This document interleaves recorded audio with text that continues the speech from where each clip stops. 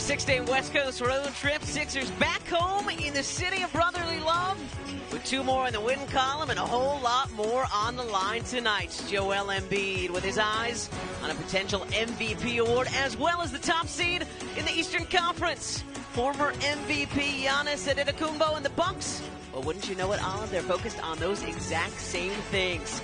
It is the regular season rubber match between a couple of the top teams, not just in the East, the entire NBA. We're bringing you Sixers-Bucks tonight right here on NBC Sports of Philadelphia.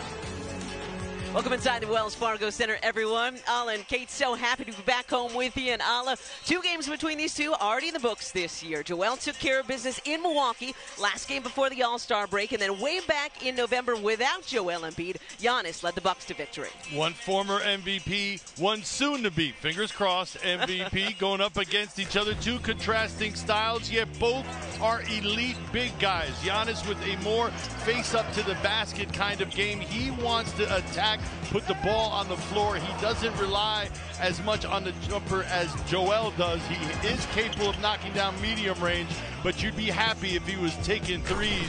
And our big fella, he's got the complete package. He can knock down threes. This is in February in Milwaukee. You see him knocking down numbers of them. The ability to knock down threes and stretch the defense is key. The 76ers have to space the floor well for him to get looks like that tonight.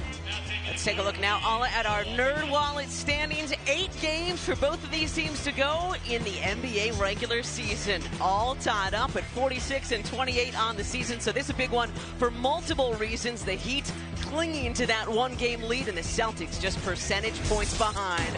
Oh, what an end to the regular season this is going to be. And tonight, we got a battle for the scoring title, the MVP award, seeding in the East, a tiebreaker advantage. So much coming up tonight. Stay with us.